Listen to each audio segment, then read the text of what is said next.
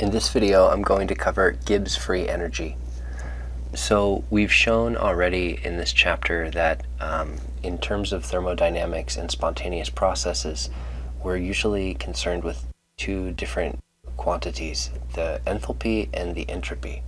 So the enthalpy is, remember, a measure of bond strength. So whether we're making stronger bonds or weaker bonds, and reactions can release heat or absorb heat, be exothermic or endothermic.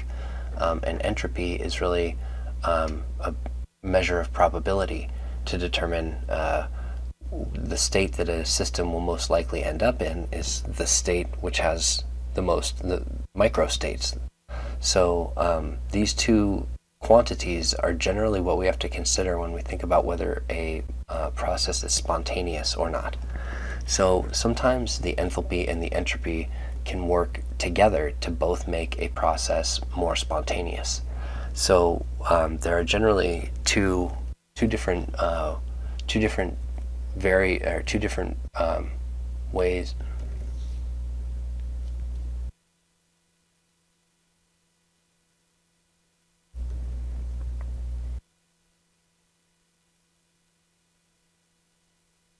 So the enthalpy can be either favorable or unfavorable, meaning that it can either lead to a spontaneous reaction and be favorable, or the value of the enthalpy would cause the reaction to be non-spontaneous or be unfavorable. And the same is true of the entropy. We can say that the value of entropy is either good for spontaneity or bad for spontaneity. It's either favorable or unfavorable. So sometimes those two terms, enthalpy and entropy, can both work together to make a reaction spontaneous. Enthalpy is good for spontaneity, it's favorable. The entropy is good for spontaneity, it's also favorable. Therefore, that process is spontaneous. Both of the factors that cause spontaneity are favorable. Sometimes both of those factors are unfavorable. So the enthalpy is bad for spontaneity, the entropy is bad for spontaneity, they're both unfavorable. Therefore, that process is unfavorable for spontaneity, and it's non-spontaneous process. So sometimes the enthalpy and entropy can work together in the same direction, both favorable, both unfavorable. But sometimes the entropy and the enthalpy can work in opposite directions. So I have an enthalpy value that's good for spontaneity, and I have an entropy value that's bad, or the other way around. So is my reaction in those cases, is my reaction spontaneous or not spontaneous? Well, I have to compare the magnitude of the enthalpy and the entropy and determine whether it's more favorable or more unfavorable, which term is bigger. So the Gibbs free energy is a term that really gets to the heart of that interplay between enthalpy and entropy, that these two are sometimes work together and sometimes work against each other. We can quantify that relationship between H and S with a term called G, the Gibbs free energy. And one way of defining that is the maximum amount of work energy that can be released to the surroundings by a system for a constant temperature and pressure system. So that's kind of a mouthful. I think it's easier to say that Gibbs free energy is the amount of energy after we consider the entropy, the heat tax, and after we consider how much energy is available from the enthalpy change in a reaction, how much energy is left over to do work. So Gibbs free energy is sometimes the amount of useful energy within a reaction, because when we think about H tells us the total internal energy of a system. And so when we think about all of the components that are in that system, the chemical components and the temperature, and we think about the total internal energy, which in itself is certainly a useful quantity to know, but sometimes from a engineering point of view or from a practical point of view, it's more useful to know what amount of energy is available to do work, or after we consider the heat tax and after we consider other factors of thermodynamics, how much of that total energy is left that we can actually use to move a train or heat up a stove or whatever it is that we're going to do. So that's what this G gets at, this Gibbs free energy. So delta G, the change in Gibbs free energy, is equal to the change in enthalpy minus the temperature times the change in entropy. So you can see its enthalpy and entropy are in this, this term for Gibbs free energy, and also the temperature. Temperature has an effect on the magnitude of the entropy. When the temperature is low, the change in entropy is small. When the temperature is high, the change in entropy is larger. So when we think about the value of delta G is negative when a process is spontaneous, and delta G is positive when a process is not spontaneous. So a favorable value for H is negative. When delta H is negative, that means that that is a value of H that would lead to spontaneity. And when the value of delta S is positive, that is a favorable outcome for S in terms of spontaneity. So when delta G is negative, that's a spontaneous process. Delta H being negative is favorable, and delta S being positive is favorable. So remember, delta H being negative, that correlates to an exothermic reaction when where heat is being released. And so that makes sense. Delta G will be, well, we'll have more energy available to do work when H is negative, because when H is negative, that's an exothermic reaction, and exothermic reactions release heat, and we can use that heat to do work if we have a corresponding pressure volume change. And when delta S is positive, and remember delta S is the change in entropy, and so when delta S is positive, that's when entropy is increasing, and according to the second law of thermodynamics, that's a favorable outcome for S. So when delta H is negative, heat's being released. When delta S is positive, it's becoming more random. So reactions are spontaneous, processes are spontaneous when they release heat and when they become more random. So when delta H is these are different situations when delta G will be negative. If delta H is negative, that's favorable and large, and delta S is negative but small. So if delta S is negative, that's unfavorable. But if it's small, then delta H being favorable and large is large enough to overcome this unfavorable S. Or similarly, if delta H is positive and it's unfavorable, but delta S is positive and favorable but very large, this favorable term here, the delta S being favorable, that can overcome the unfavorable delta H and still make G negative. And so, you know, we're just thinking about math here, right? If we want this term to be negative, then when this term is negative and this term is positive, then that always gives us a negative term over here. So just think about the interplay between something minus something else and what the signs of those have to be in order to give us a negative sign over here. That's the kind of thinking that we're doing right now. So when delta G is 0, then a reaction is at equilibrium. When delta G is positive, then that's a non-spontaneous reaction. And when delta G is negative, then that's a spontaneous reaction. So whenever we're at equilibrium, then the reaction has no free energy left. Equilibrium is a state in which it seems as if the reaction has stopped moving, right? Like all of the change at which the reactants turn to products and the rate at which the products become reactants is equal. So it seems as if nothing is changing in a reaction that's at equilibrium. So because it seems to have stopped moving, it no longer has a source of energy. It no longer provides movement in one direction or the other.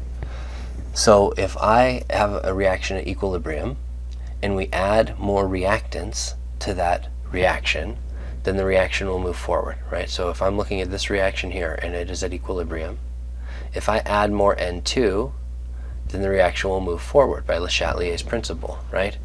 And if I have a reaction at equilibrium and I add more NH3, then the reaction will move backwards by Le Chatelier's principle. So we already know what happens to reactions that are at equilibrium. We've talked about this before. Looking at the free energy is another way of talking about this same kind of dynamic, the same situation that applies with Le Chatelier's principle and reactions that are at equilibrium. So as I add reactant and the reaction moves forward by Le Chatelier's principle, that movement of the reaction, that motion moving forward, is a measurement of energy. When a system is not moving, then it has zero energy to do any work, but when it's moving, then we can use that movement to do work. Remember, work is distinct from heat by being movement in one direction. So when I can make a reaction move forwards or move backwards in one direction, then that's a form of chemical work. And so moving forwards by Le Chatelier's principle, if I add a reactant and the reaction moves forward, then I'm saying that there's energy available for the reaction to go there, and it will keep going there until the reaction reaches equilibrium. So I have a reaction that's at equilibrium. I have a ball at the bottom of the hill. When I add more reactant, I'm pushing the ball up the hill. And what happens after I add more reactant? The reaction's going to move forward until all that reactant is used up and the reaction comes to equilibrium again. And then when the reaction's at equilibrium, I add more product. And so when I add more product, I push the reaction up this way, and as the reaction moves this way, then I have free energy, and we're using the free energy as the reaction moves until eventually all that product becomes reactant and I reach equilibrium again, then the reaction stops and the free energy is equal to zero. So the free energy is a way of determining the direction of spontaneous change. So it's kind of like Le Chatelier's principle. If I'm at equilibrium, then there is no free energy left. But if I'm not at equilibrium, then there's some movement toward equilibrium, and that movement is captured in Gibbs free energy. So here are some of the different signs of H and S. If H is negative, remember that is exothermic. If H is positive, that is endothermic. So exothermic reactions release heat, and endothermic reactions absorb heat. So those are the only two values. Delta H can be 0, or delta H can be negative or positive. So delta H is not, I can't think of an example where delta H is 0. So the two values that you encounter for delta H are either negative values or positive values. The reactions are either exothermic or endothermic. The values that you can encounter for delta S are positive or negative also. The change in enthalpy sometimes is 0 for reactions, but it can also be positive. It's generally either positive or negative. And remember, for S, a positive value is a favorable value. That's when entropy is increasing, and the second law requires that entropy increases. And when delta S is negative, that's when entropy is decreasing. That's an unfavorable. So when H is negative, that's exothermic, that's favorable, and S is positive, that's increasing entropy, that's favorable, then that means that the reaction is spontaneous. It's always spontaneous. It doesn't matter if it's at low temperature or high temperature. H is favorable, S is favorable, the reaction is spontaneous. Here is H is positive, that's endothermic, that's unfavorable. S is negative, that's decreasing entropy. That means the system is becoming more ordered, not more random. So this is unfavorable. So when H is unfavorable and S is unfavorable, then that process is non-spontaneous at all temperatures. It doesn't matter if it's cold or hot, it's always non-spontaneous because H is bad and S is bad. So here's an example where H is negative, that's favorable, that's good, and S is negative, that's unfavorable, that's bad. So what happens when you have H favorable and S unfavorable? Well, if H is larger, then that means that delta G will be negative, spontaneous. But if S is larger, then that means that delta G will be positive and non-spontaneous. So what determines whether H is larger or S is larger? Well, remember the equation.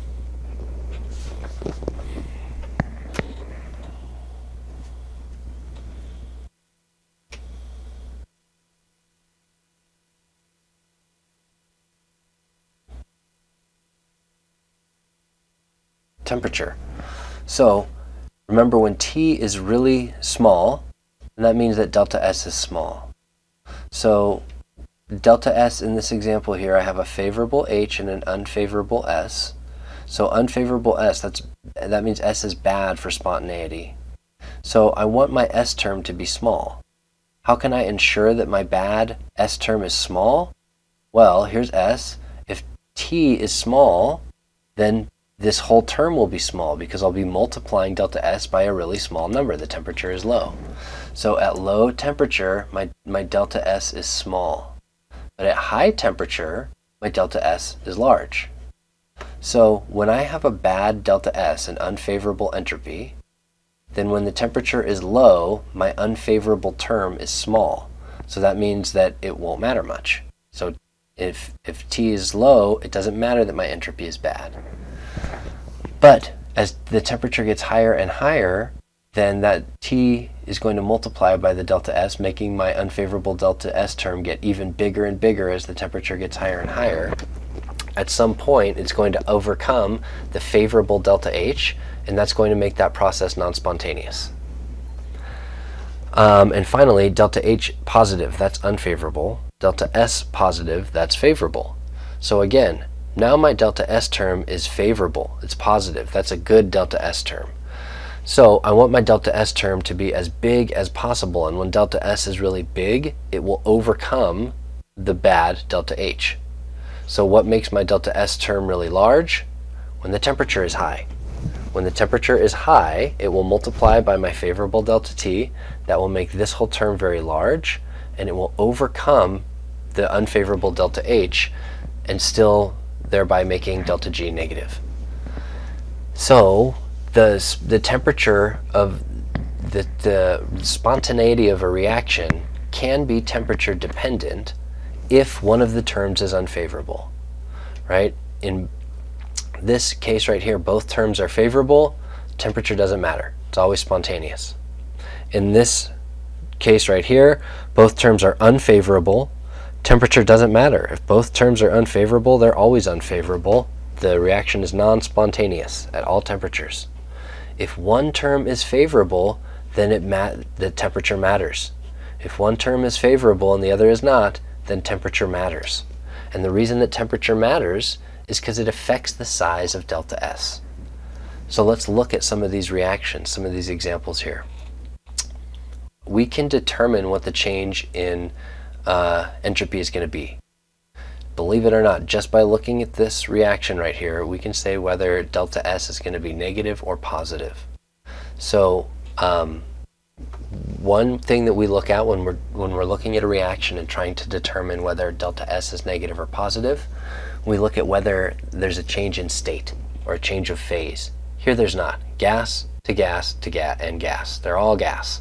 So there's no phase change. Remember, liquid going to gas would be a big increase in entropy, but liquid going to solid would be a big decrease in entropy. So those are things that we have to consider. In this case, we're going from a gas to gases, but I'm going from 2 moles of gas to 2 plus 1 mole of gas. That's 3 moles of gas. So I go from 2 moles of gas to 3 moles of gas. If I increase the moles of gas, then I've increased the randomness, because if there are more particles of gas, then there's more relative orientations they can take. There's more microstates. So going from 2 moles of gas to 3 moles of gas is an increase in entropy. So I know that delta S is going to be positive. And just by looking at this reaction, I can determine whether delta H is negative or positive, because here I have N2O. So that means I have an oxygen that's bonded to 2 nitrogens. So if we look at this reaction, we draw the Lewis structures for N2O. We have 2 of these, right? And then that makes 2 nitrogen molecules and 1 oxygen molecule. Then what happens here? What bonds are breaking? Remember that enthalpy, to figure out delta H is whether I'm releasing energy from making bonds or whether I'm absorbing energy from breaking bonds.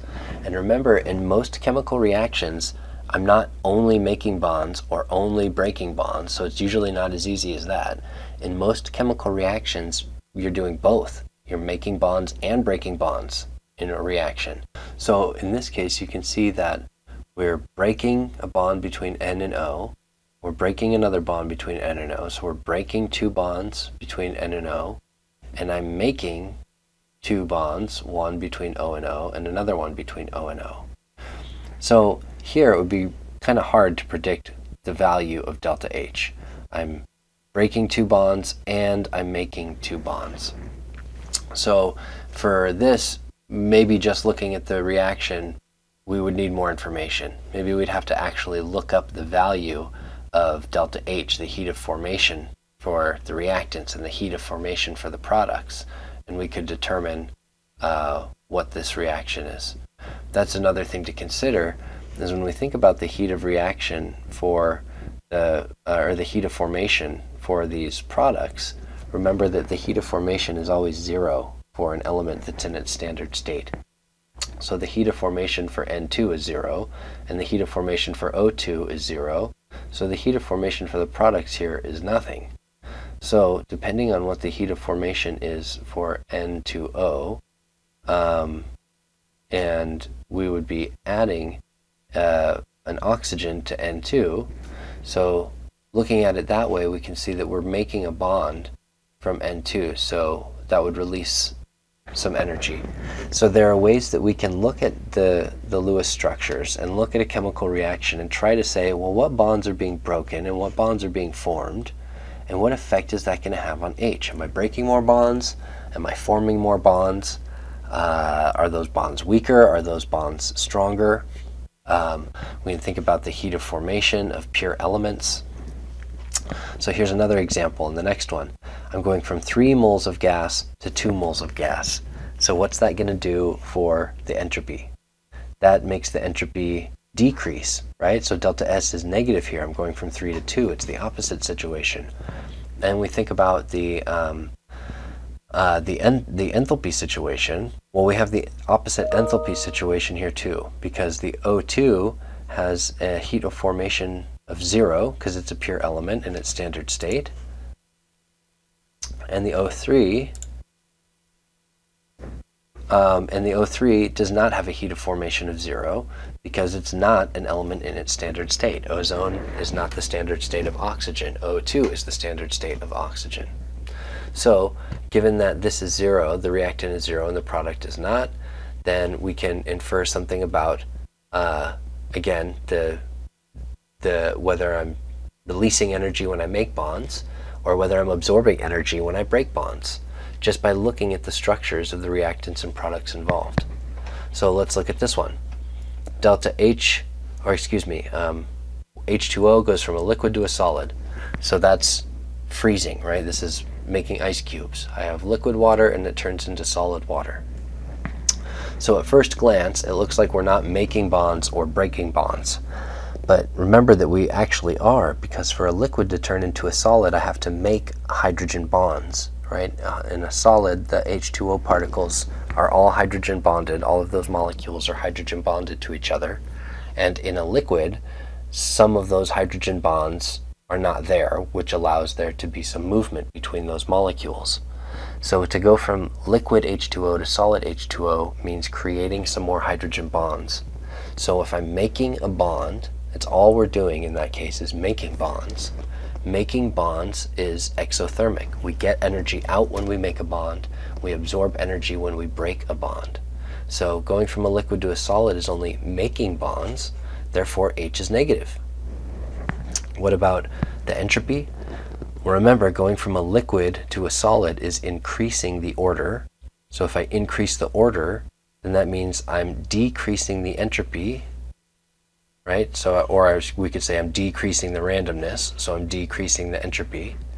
So we can generally get a lot of information out of looking at a chemical reaction and determining whether H is going to be negative or positive, and therefore determining whether that process is spontaneous or non-spontaneous. And if we can't just determine that by looking at the equation itself, then we can look up these delta H and delta S in a table and determine what their actual values are, and determine if they, not only if they're negative or positive, but what the quantity of negative or positive value is.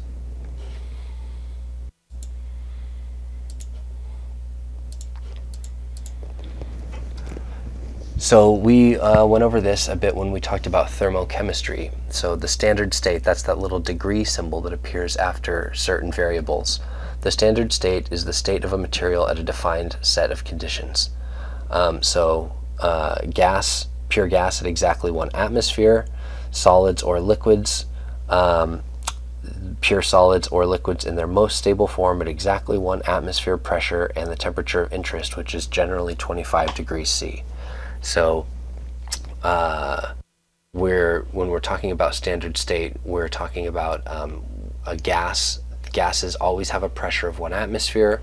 Solids and liquids are pure solids or liquids at 1 atmosphere of pressure and a temperature of 25.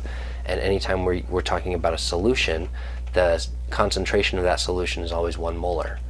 These are the standard conditions. And so whenever you see that little degree symbol, right, when we're talking about H naught or S naught or G naught, the little degree sign after the thermodynamic variable indicates standard state, so that all of those, we already know what the value of pressure is, it's 1. We already know what the temperature is, it's 25 degrees C, and we already know what the concentration is, it's 1 molar. So these, we put those values into these equations, and that's what gives us these values in a table with the degree symbol, with the naught sign after. So to calculate G naught, there's a few different ways that we can do it. So we can calculate G naught using the same equation that we've used for H and S. If I know the heat of formation of the products and reactants, then I can calculate the heat of the reaction. If I know the absolute entropy of the products and reactants, then I can calculate the change in entropy for the reaction.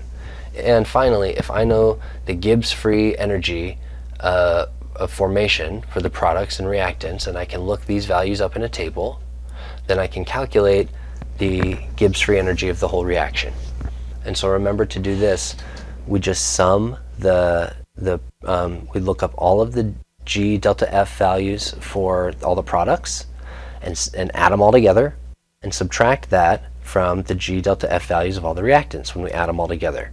And don't forget, you have to multiply by the stoichiometric coefficient. So if there's 2 moles of a reactant, you have to multiply its delta G by 2, and so on. So if this is at G naught, right, to determine G naught, we have to use standard variables from a table.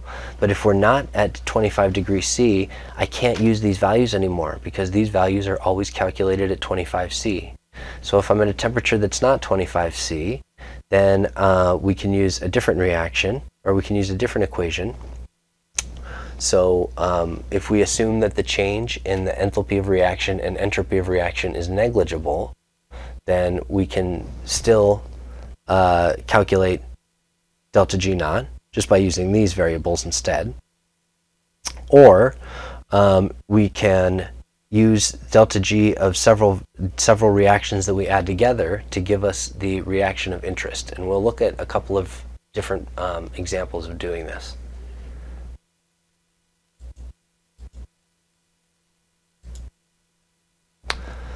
So here are some of those delta GF values from the table. So, for example, if I was looking up H2 gas plus O2 gas makes 2H2O gas. So I'm going to need 2 of these. So here's my reaction. 2H2O gas plus 1O2 gas makes 2H2O gas. Then in order to calculate delta G for this reaction, I would find delta G for the products, H2O gas. So, and I can't forget that I have 2 of these. So 2 times the value for H2O gas, which is negative 228.6.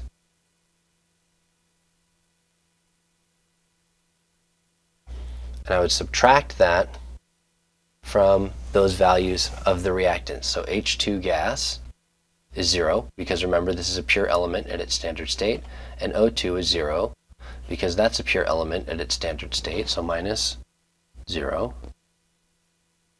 So delta G for this reaction is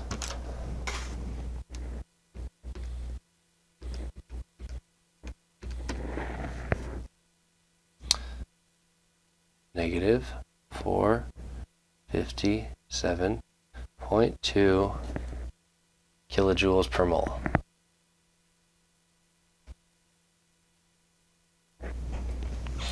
So we can calculate the delta G, sorry I forgot my extra symbols here. We can calculate the standard Gibbs free energy of formation by looking up Gibbs free energy of formation values in a table and using this equation, products minus reactants. My reactants in this case were both 0, but you could still look them up on the table. You would just see that they had a value of 0. So this is one way to calculate delta G.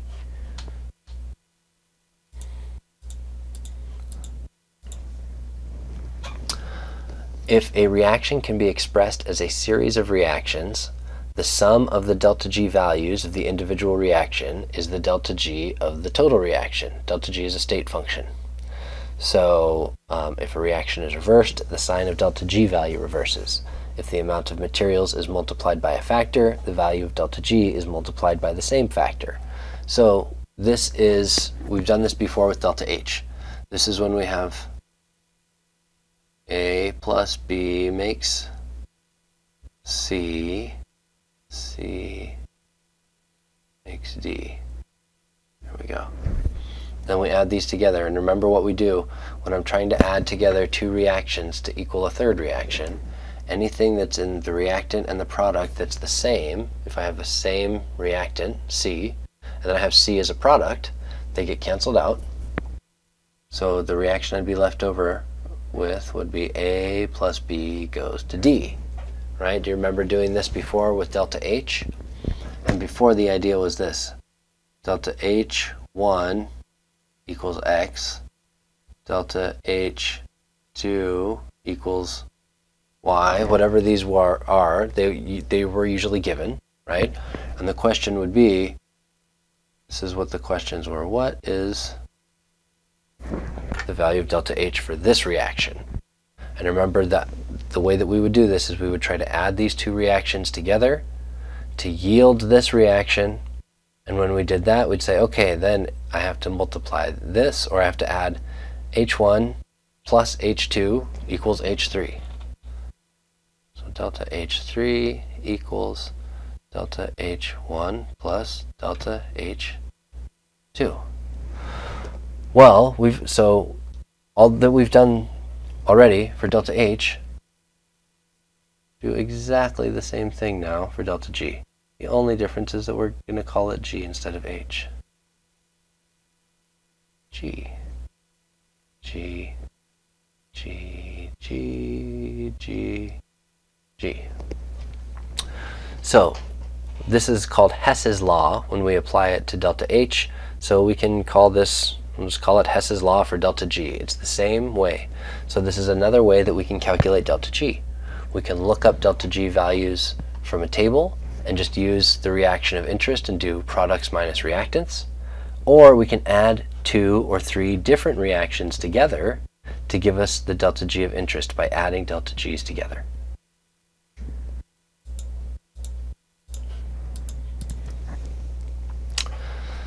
Okay, so what's free about free energy? So we talked about this already.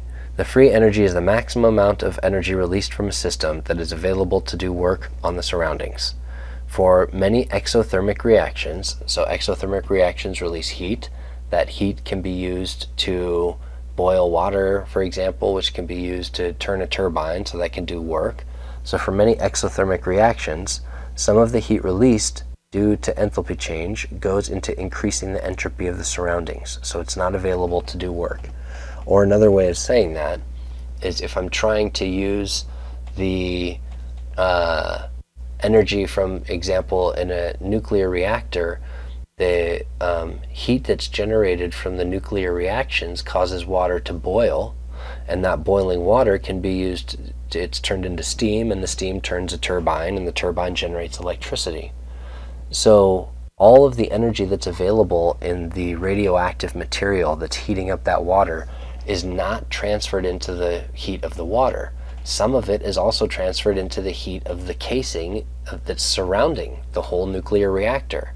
So some of the energy from the nuclear decay, it doesn't all go into boiling the water. Some of it goes into heating up the surroundings. And so delta G is the amount of energy that's left after we've paid the heat tax. So, for example, here's another example of a reaction we can look at. Graphite, solid graphite plus hydrogen makes methane gas. So we have some solid graphite and we add some hydrogen gas to it and we make a new gas, methane gas. So this is an exothermic reaction, and we are making bonds and breaking bonds. I have to break a bond between H2, or two bonds because I have two of them. So two bonds between H2 molecules. But then I make 4 bonds to carbon. 1, 2, 3, 4 bonds to carbon. So I have to break 2 and I make 4. So making 4 bonds, we can see that would make an exothermic reaction. Heat is going to be released because when I make bonds, heat is released. Delta S is unfavorable. What is unfavorable about this reaction right here? Well, there's two things that are unfavorable about it. I'm going from 2 moles of gas to 1 mole of gas. So I'm reducing the amount of gas. Another thing that's unfavorable is that I'm going from 2 different substances to 1 substance. 2 different substances can be mixed up in lots of ways. 1 substance can't be mixed up in as many ways. So that's also a loss of entropy. The good thing is that I'm going from a solid here to a gas. So that is an increase in entropy, but I'm decreasing entropy because I'm going from 2 moles to 1, and because I'm going from 2 substances to 1 substance. So that's unfavorable change in entropy. So is this reaction going to be favorable? Is it going to be spontaneous or not spontaneous? Well, remember, delta S equals delta H minus T delta S. Remember that delta S is unfavorable. So if this is a bad term, it's going to make my reaction non-spontaneous, then I want temperature to be low. If the temperature is low, then this whole term will be small, and my favorable delta H will still make delta G negative. But if the temperature is high, my unfavorable delta S term will be big, and then this will be non-spontaneous. So at whatever temperature we're at here, we are saying that this is a spontaneous reaction, because even though delta S is unfavorable, it's a small term. This is small. So delta G is less than delta H. My delta H, the amount of energy that the reaction is releasing, is about negative 75 kilojoules that I'm getting from the bond. But I only am allowed to spend, I can only have 50 kilojoules of energy to spend from that reaction, because about 30 kilojoules was used to pay the heat tax. So this is how much total energy there is in the system. This is the heat tax that was paid. This is the amount of energy that's useful to do work, delta G.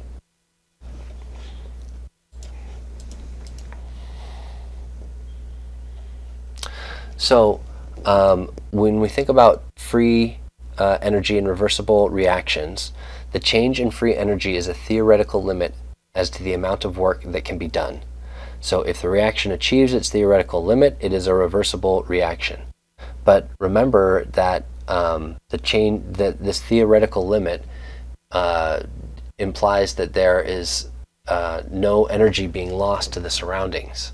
And so we can never actually achieve the theoretical limit. So real reactions, some of the free energy, or most of the free energy, is lost as heat. So not only do we have to pay the heat tax theoretically, but practically even more of the energy than the theoretical heat tax is also lost, because some of that, a lot of the energy is used to heat up the surroundings. Remember the light bulb, we put in 100 watts of energy and we only get 5 watts of light energy out. The other 95% of the energy is wasted as heat. Only 5% of that energy was used as light. So real reactions are irreversible because most of the energy is lost as heat. We can't get that energy back. We can't just change this system and the energy goes here, and we change the system back and the energy comes back, because the energy is lost as heat. Once it heats up the surroundings, we can't gather it back up and put it back into the system.